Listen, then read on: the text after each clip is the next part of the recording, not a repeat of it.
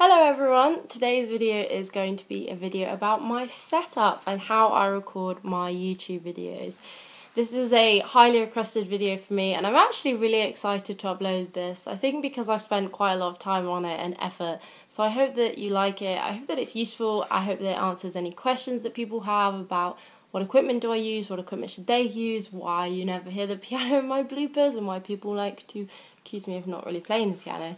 If you have any questions, then please leave them in the comments. I will reply to them to the best of my knowledge and help anybody out in any way that I can. In the description I will have the sections of the videos and the times that they appear at, so that if you're only interested in one section then you can just skip through to that. I will be taking you through the equipment that I used to use and the equipment that I've just upgraded to, and when I mean just upgraded to, I mean this week I bought all the equipment. So there's stuff for beginners and more advanced people, depending on the kind of budget you have. That's everything, I think. Happy Valentine's Day. I hope that you all have a lovely Sunday, and I'll see you next week with a cuddler. Bye! So this is what I see when I record my YouTube videos. I apologise that it's a little bit dark. So in front of me, i.e. the big thing that everything is resting on, is a Yamaha Clavinova. I've actually just sold this on eBay, and I found out that this model is from 1989, which I thought was incredible.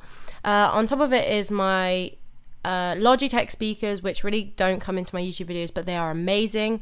I've got my preamp to the right, which everything plugs into. The preamp plugs into my computer, which is running Logic Pro 10, and then to my left is my microphone, which obviously records my vocals. So this is my preamp. It's an M Audio M track. In the back, which I'm about to point to, is the 5-pin MIDI, which is a very old way of recording MIDI. As I said, the thing's from 1989.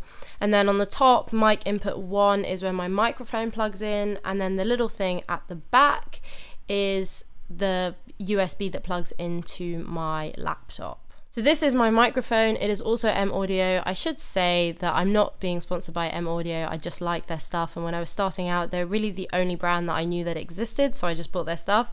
My microphone has a dent in it, which I have no idea when that happened, but it still works fine. I'm not actually going to upgrade from this mic. I'm going to stick with it. I like it. And this is just a quick shot to show you what my piano looks like with the lid open. And just quickly, the reason why you can't hear anything in the bloopers or in my videos is because the MIDI doesn't make any sound. MIDI essentially is sending signals into my preamp, into my laptop, and then through Logic I'm choosing the sound that those signals make. So I can choose the sound to be a harpsichord or a guitar or a bass, and that's why in the bloopers of my videos you just hear my fingers hitting the keys, which is being picked up by the mic, but you don't actually hear the sound of the piano or the guitar or whatever sound I choose to make it.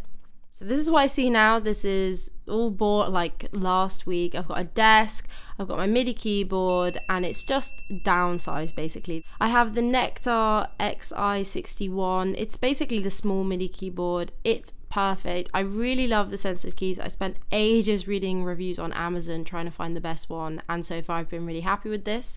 This is the new interface that I'm using. It's the Duet 2 by Apogee. I love this thing. I love it. The sound quality is so good. And I'm still using my same old broken mic, which is doing the job. I mean, it's what I'm recording this on right now. It sounds fine. I just need to get a mic stand for that now. And then underneath I obviously have, look at my nice plant, I have my sustain pedal. Now we're moving on to the video recording equipment. So this is a Canon 700D body with a Sigma 18 to 35mm lens. The lens is actually Jay's, and he kindly lets me borrow it when I film my YouTube videos, so thank you, Jay. If you're going to buy a camera, I would really say invest in the lens rather than the body, because I think that makes more difference. And then this is a light. This costs about 20 quid from Amazon. I don't use it that much, but it's good just to have in case you're ever filming late and you need to just light yourself a little bit better. And now it is time for the exciting or maybe boring part, depending on what you're interested in. This is the virtual audio recording software. This is Logic Pro 10. It costs about £140 in the App Store. If you don't have this, then I would suggest using GarageBand. Firstly, I'm going to show you some plugins that are available within the Logic Pro software that you can use. And then I'm going to come on to the plugins that I use, which are external of the program, and I have bought them. So when you open up Logic Pro and you get an audio track, it will come as a blank track. There's absolutely nothing on it and it will sound really dead. And then if you go into the library, which is the key command Y, and you find the natural vocal, that is the sound that I used to use on my vocals. It gives you a channel EQ, which I would suggest changing whether you're male or female and finding what works for you. A very simple compressor, and it gives you reverb. For the piano sounds, the plugin that I still use, and actually probably the video that I uploaded last week will have been the first video where I don't use this plugin, was the Steinway Grand Piano, which is simply, you know, in the pianos. They have a couple different sounds, but the Steinway is definitely my favorite. In editing my vocals, there's actually only 2 external plugins I use. One of those is CLA Vocals, which I got in a Waves bundle, and the other is Valhalla Reverb. The Valhalla reverbs are really good quality. They only cost $50 US, which is about £30. I would really suggest just buying them. And in this part of the video, I'm not going to go into it too much. I would suggest just pausing the video so you can copy the settings that I use and in the order that I show them. So first in the channel strip, I have the Logic plugin of the channel EQ. Then I have the CLA vocals. I only have compression and reverb on here, and I turn the output up a little bit. So the channel strip here actually outputs out to another track. It's on bus 5, and there I have the Valhalla Vintage Verb, and then I have a Logic compressor, and as I said, just copy my settings, and that's everything for my vocal production that I use currently. The new piano sounds that I mentioned I'm going to start using earlier, they're part of a plugin called Contact, and rather than just getting Contact, I got the Native Instruments Complete 10 bundle. Now this bundle was very kindly given to me by someone. I didn't pay for it, but I do think that the price of it is about £400, which in my opinion is very expensive. And my advice to anyone would be, do not buy this unless you are serious about music production, unless you have the money. Like, you really don't need it for covers. But it just so happens that I have been fortunate enough to be given it, and so, you know, of course I'm going to start using it. The sound that I love the most is the upright piano, and I'm just going to demo them just so you can hear the difference between like top quality spec samples and plugins that you get on Logic.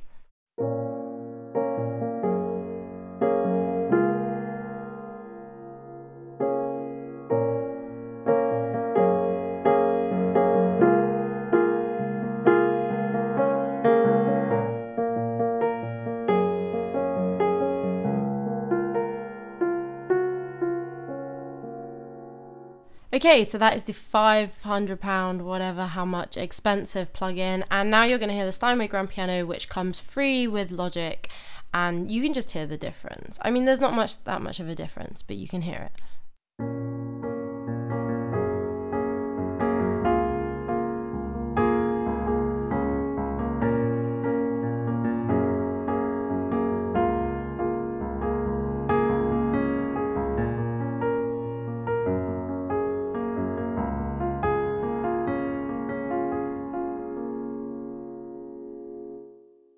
And there you go. I hope you can hear the difference. It's not that much, but it does make a difference, whatever. That is everything that I use, that is everything you can use, and after that I will mix it, and then I'll go into mastering. I'm just going to show you exactly what I use like I did before.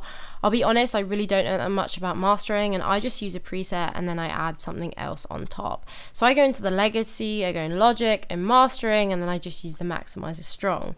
And then from the Waves bundle, I use the L1 plus Ultra Maximizer, and I just use the preset on there. And that's all I do for mastering. It's not that high tech. I would love to learn more about it, but it's something that, you know, it will come with time. From here, I will bounce out my audio and I will drag it into Final Cut Pro, where I will sync it up with the video that I record.